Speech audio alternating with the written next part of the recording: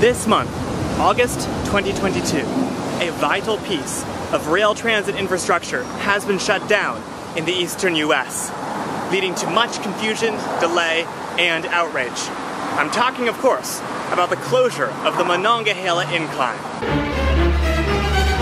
Riders should take the 40 Mount Washington bus from Smithfield Street to access Silent Street shops, or a shuttle bus from the bus stop adjacent to Station Square Station. We apologize for the inconvenience and appreciate your patience. Yes, Pittsburgh's favorite form of near vertical transportation has been closed until December for extensive repairs. In the meantime, the Pittsburgh Regional Transit, up until recently known as the Port Authority, has been running a shuttle bus between Station Square Light Rail Station and the top station of the Monongahela Incline. Is it worth taking? Is it easy to figure out? The answer to both of those questions is probably not, but we're gonna check it out. Here we go.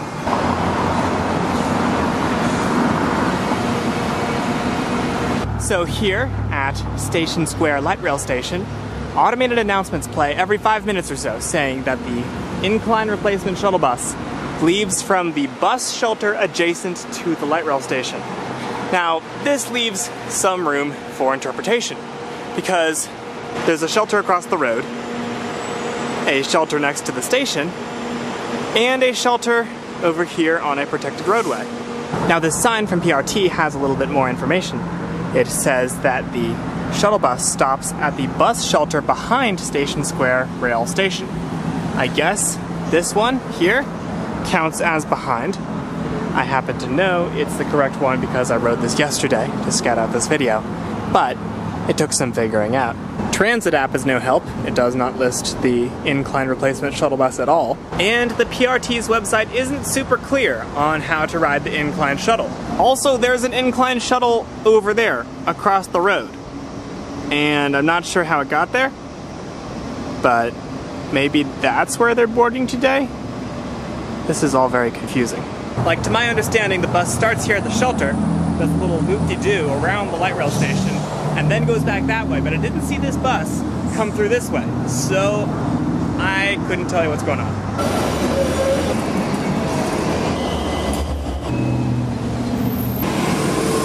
I feel like every service that comes to this station, except for the incline shuttle, has come to the station in the time I've been waiting.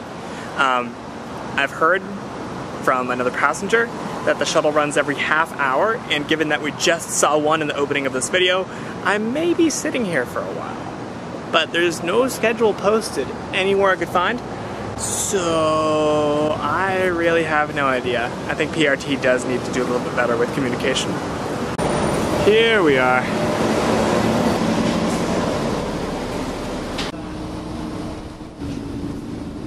I just realized I forgot to time this, so better late than never. There's the incline.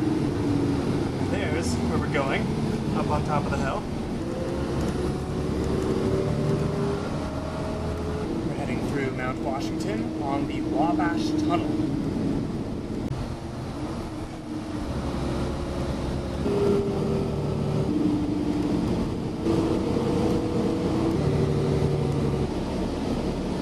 And here we are at the top of Mount. Oh my god. That ride took about 10 minutes and 10 seconds, a full 4 minutes longer than riding the Monongahela Incline.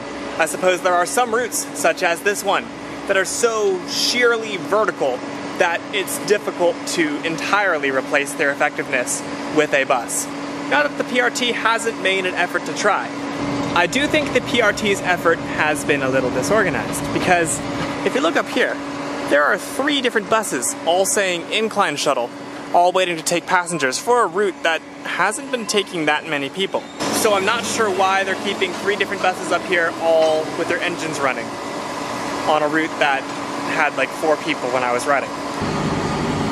This is a small, apparently. There is a 4th bus. They have 4 different buses, 4 different drivers, all running the Monongahela Incline. I would very much like to know the thought process behind this. Oh, looks like one of the buses over there just left, so we're back down to 3. So this signage is a little strange. The lower station replacement listed on this sign is the entrance area of the Monongahela Incline on Carson Street. But over here, on the PRT sponsored sign, it says that buses will leave Station Square Station, as we saw earlier. It's interesting, it says here, service frequency will depend on operator availability. So they don't really have a fixed schedule. It's literally just when they have drivers, when they have buses. Except there's 3 different drivers and 3 different buses up here, and they're all just sitting around. So I think at that point it's just when there's people getting on the bus, I suppose? I don't really understand this system. I think the PRT could do a better job explaining what's going on. There is a 4th one coming up the road behind the 3rd one.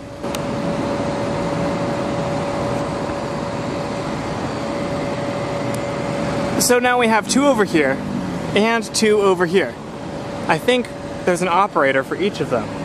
One would think they could do this with 2 operators and 2 buses. Maybe 3 operators and 3 buses, but 5? Because there's a blue one up here that's probably down at Station Square at the moment. I'm not really sure what they're trying to accomplish. Well, now for our downhill journey. The driver told me that this bus won't be leaving for another 8 minutes. So I guess we're stuck here. And we're off. And I get a private bus all to myself. I'm trying to hold the camera more or less level. And here are the tracks of the former Brown Line.